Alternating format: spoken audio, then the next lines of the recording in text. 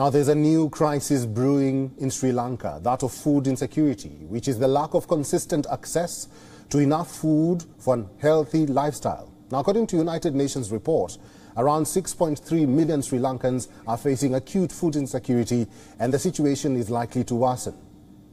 Since mid-2020, food prices worldwide have been consistently rising. The pandemic and subsequently the Russian invasion of Ukraine have worsened food inflation and increased the cost of importing food.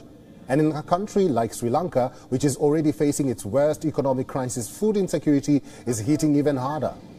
As per a joint report curated by United Nations Food and Agriculture Organization, or FAO or FAO, the World Food Programme, nearly 30% of Sri Lankans are experiencing acute food insecurity. The situation is expected to worsen if adequate life-saving assistance and support are not provided. Sri Lanka finds itself in this situation due to a combination of factors like poor harvests and reduced imports of food grains due to foreign exchange constraints. Now, the report further stated that there has been a nearly 50% drop in production due to 2 consecutive seasons of poor harvests.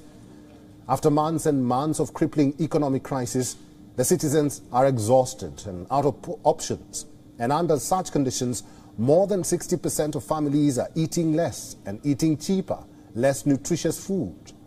As the situation worsens, various international organizations have come to the country's aid, hoping to save the most vulnerable segments with the help of various humanitarian programs. The World Food Programme has already been distributing food vouchers to pregnant women in various districts of Colombo.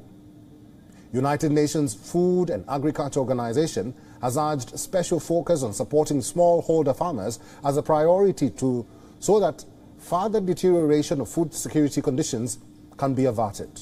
Around 30% of population depend on agriculture, which is why improving the production capacity of farmers will further avert the rise in hunger.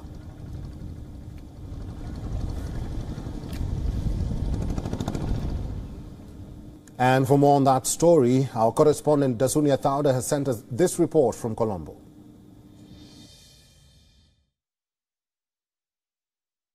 With falling harvests and a failed organic fertilizer project, along with Sri Lanka's falling forex revenues, making it unable to import even the most staple of food items into Sri Lanka, it is no surprise that nearly 30% of the island nation's population has now been pushed into food insecurity.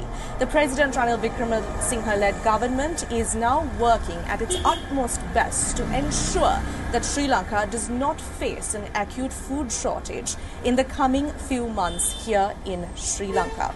Reporting for WION World is one from Colombo. I'm Dasunia Thauda.